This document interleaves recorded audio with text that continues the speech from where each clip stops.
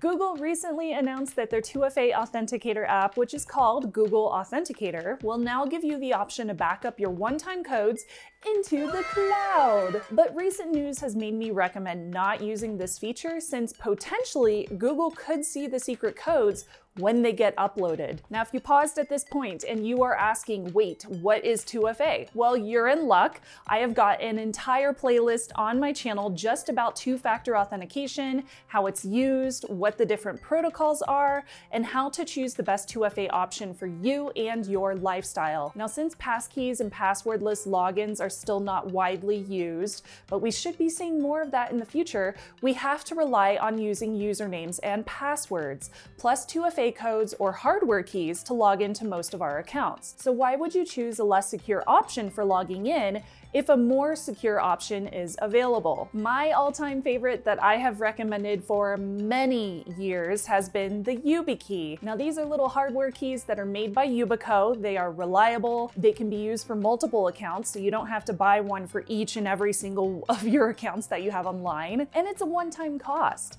I'm actually partnering with Yubico on this video to share some alternatives to cloud 2FA backups with Google Authenticator, and I love their keys. I highly recommend them. I've bought so many of these over the years, and I've given them to friends as gifts. I love what their company does for consumer security. We are so lucky because I have a coupon code that you can use for $5 off a key. Use the code Shannon Morse, spelled just like my name says right here, during checkout. I am so glad to work with Yubico since it's a brand that I have been a huge fan of for such a long time. If you see my work back on Hack5, I've mentioned them many times on all those previous episodes, so huge thanks to Yubico for continuing to be a sponsor on my channel and for being an advocate for reasonable and convenient security. So, Google's Authenticator app has been around for a very long time, since 2010. It's been a very long time. But the problem is with a two-factor authentication app, if you rely on it for your codes and maybe your phone gets damaged or stolen or lost, then what do you do? If you can't open the app and maybe you don't have the backup codes on you, then how do you get into an online account that requires said code? Google finally answered this problem by adding cloud backups of your OTPs, or your one-time passcodes, aka your one-time codes. This means that you can now enable a feature within the Google Authenticator app that lets all of your codes get stored in your Google account. You can then get access to your codes on any device where you are signed into the same Google account. Now, this sounds awesome, but as soon as this feature was announced, researchers figured out that the data was not being end-to-end encrypted while it was uploaded to the Google servers. And that means that Google, or anybody else with access, could see the backup codes. Now, Google responded already, and they said that they will add end-to-end encryption in a future version of Google Authenticator, but at time of recording, that's still not available yet. So I am going to recommend some reliable and reasonable alternatives that you can use instead of Google Authenticator. Since these cloud backups are not end-to-end encrypted, you should be relying on a more secure option for 2FA if you do indeed need to depend on some kind of backups for your codes. Now, I do have a side note. There are going to be plenty of folks, especially in my audience, who Google Authenticator will work perfectly for. Maybe you don't want to send 2FA codes to a cloud backup because you never lose your phone, and you have all of your account recovery codes printed out and safely stored somewhere, as you should.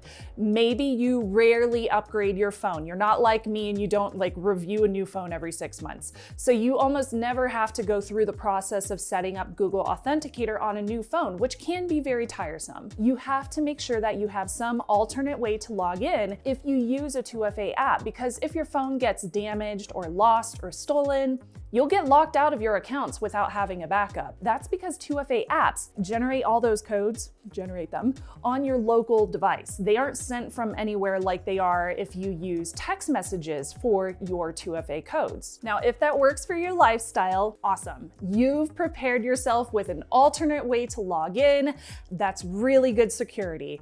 But we also need to go into this with the understanding that everyone has different levels of security needs. So if you switch your phone a lot, like like I do, you may need cloud backups. If you have accounts that are targeted in attacks, or you want something that is less likely to be lost or stolen, then maybe a hardware key will serve you better, especially if you are one of those people that find yourself often being targeted in attacks. Threat modeling in this case is so important, so we really can't tell people that security has to be this one absolutionist way, and that is why I have taken this very pragmatic approach to my recommendations. I understand that everybody has different threat models, basically. So I have two alternatives for you. I'm not going to recommend switching to SMS or text messages for 2FA since those codes are sent over the air to your phone. That means that they could be intercepted, or somebody could clone your phone number and receive those codes on their phone. This is called SIM swapping, and it's something I've done a video on in the past. Using an application is definitely better,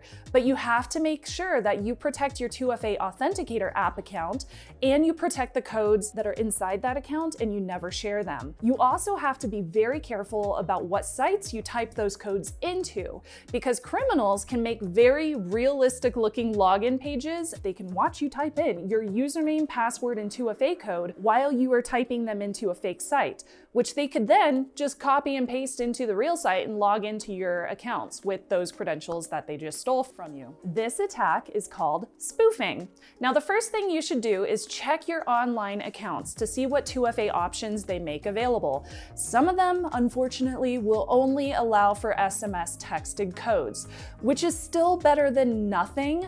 Others will allow you to get codes via an app, and others will let you use a hardware key. Or maybe some websites will let you use a combination of a hardware key and an app, like Google's Gmail and Google Accounts do this. YouTube does this as well. Picking the best options, and I say options because you can totally use more than one of these, will depend on your own accounts and lifestyle. There is a wonderful site, I love this site so much, hopefully it's still available whenever you're watching this video if it's in the future. It's called 2fa.directory. This is a great reference point, and it can also help you figure out what kind of security you should use for each of your different types of websites and accounts that you use online. Now, the best recommendation I can make, and I would make this recommendation whether they were partnering on this video or not, is YubiKeys. Now, if a site that you use has the option to use a 2FA hardware key, then use this option. First off, a little flash drive looking thing, like one of these, is not going to be as likely to be lost or stolen. Like, if somebody has the option to steal a phone or steal a flash drive on a keychain, they're gonna steal the phone, because that's the thing that they can sell for money. Plus, it's less likely to be stolen, especially if you leave it at home, in a safe, or on your keychain with your house keys. Because of cookies, you don't have to use this every single time that you want to log into an app. Just like with 2FA codes, if you're currently like pulling up the Twitter app every day on your phone, you don't have to log into the Twitter app every single day. And it's the same thing with 2FA codes. You don't have to type them in every single day, and you don't have to use a YubiKey every single day. It really just depends on when your device forgets your login, or you manually choose to log out and you have to re-authenticate yourself. Now, many sites online allow you to set up more than one YubiKey, so you can have a backup one stored somewhere safe, just in case your primary key does get damaged or lost, and that's a question that I often see.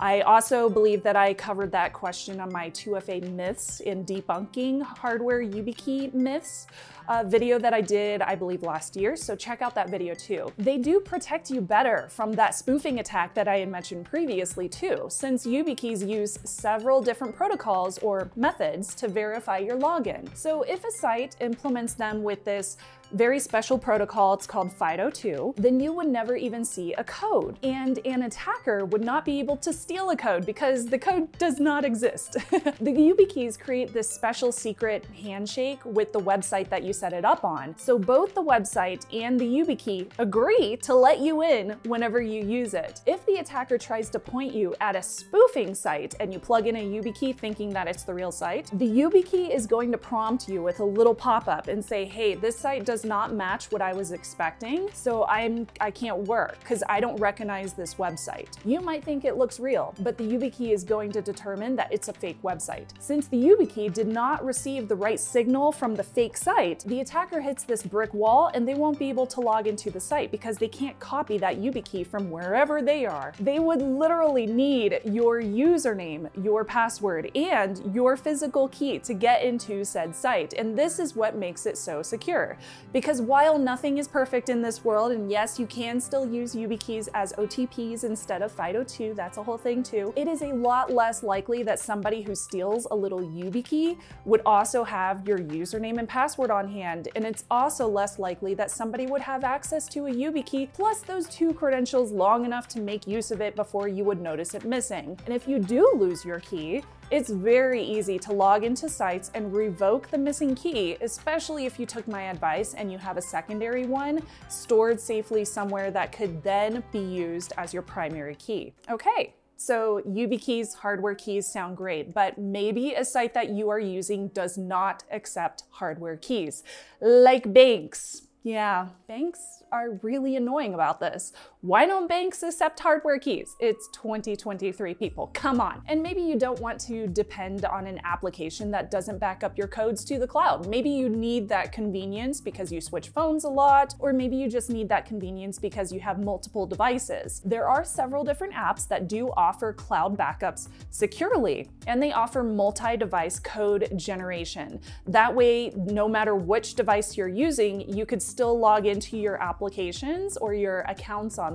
Even if you're using your iPhone instead of your Android one day, you would still get codes on either of those, and it doesn't matter which device you're using. So the one I recommend to most folks is Authy, because it is free, it's available on iPhones and Androids, and it really doesn't care which app or which device you're using. It's very convenient. Even though Twilio, Authy's parent company, had a security breach back in 2022, they're still my recommendation because you can take some precautions even with your codes backed up. And they did remediate that situation very quickly. For example, you can lock the application itself with a PIN code, so if somebody unlocks your phone, they would still need a separate code, or you can lock it with a biometric, so they would need your fingerprint, for example, to unlock the app itself. So if you've linked your Authy account on multiple different phones, you can also go into your settings and revoke any phones that shouldn't have access anymore, like if you sold an old phone and you forgot that Authy was authorized on that phone, you can go in and revoke it. And if you do set up an Authy app to give you codes on multiple different devices, like maybe you have a work phone and a personal phone, then you can keep those two devices set up, but then disable a setting called Allow Multi-Device, which means that no new devices could be added to your account unless you manually turn that setting back on, like if you needed to upgrade to a new phone. That way you still have access on your two devices, but if anybody at any time wanted to add another device to your account, they couldn't, because that setting is disabled altogether. So you do have options. And I often see people ask me, why should I get a hardware key if I can just use Authy? And I do have a few reasons. If you don't already have a secondary phone, it is cheaper to buy two YubiKeys than it is to buy an extra phone to keep stored as a backup, especially since smartphone batteries die, and if you ever resold that phone, you would need to remember to erase it and revoke that device on all of your online accounts. And properly implemented hardware key compatibility on websites means that it can prevent phishing of those codes, since there is no 6-digit code that human eyes can see that gets typed in. So should you use the Google Authenticator app right now? Sure, I have used it and it's a wonderful app. It's a great app for 2FA codes, but just don't use the cloud backup option at this time, since it is not end-to-end encrypted. Keep those codes secret, keep them safe, just like Gandalf said, and better yet, upgrade to either an application that uses end-to-end encryption if you need the cloud backups, or even better, upgrade to a 2FA option that doesn't even require codes, like a hardware key. Luckily, we do have options to make 2FA convenient and easy for everyone, so when we do find out about security vulnerabilities, we can adjust our lifestyles to better protect ourselves. If you have questions about 2FA, or you need a deeper discussion on it, or there's something that I didn't necessarily cover in this video because I'm trying to keep it kind of short, I have other videos. I have this whole playlist ready for you. Chances are I answered your question. Or check out this video that YouTube thinks that you will enjoy. Thank you for watching. Bye, y'all.